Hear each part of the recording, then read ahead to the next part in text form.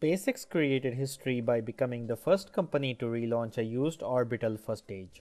The first stage was again recovered safely, which is again another milestone. All this happened when SpaceX was launching a satellite for a Luxembourg-based company. On this historic day, let us see some of the other achievements by SpaceX. On 28 September 2008, it became the first privately funded company to launch a liquid-fueled rocket to a low Earth orbit.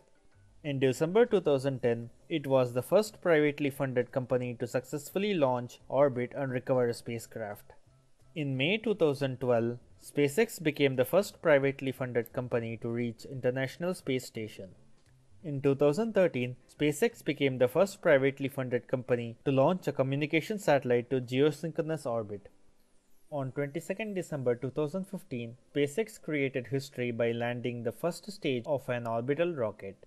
4 months later, it landed the first stage in an ocean platform. For a company which is just 15 years old, these achievements surely speak a lot about it. Even as the company boasts so many achievements, the company's chief Elon Musk has more ambitious goals.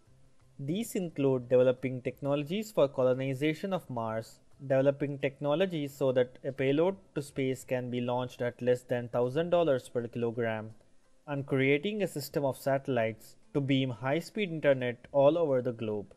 These, if achieved, can completely change the way we live.